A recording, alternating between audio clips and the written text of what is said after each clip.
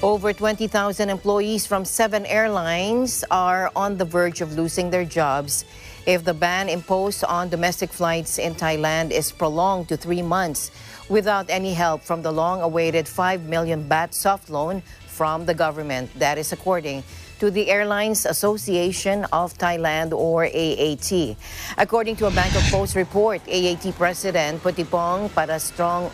Osot said the aviation industry in Thailand is facing a critical downturn since the pandemic last year, with passenger numbers decreasing by 64.7% in 2020.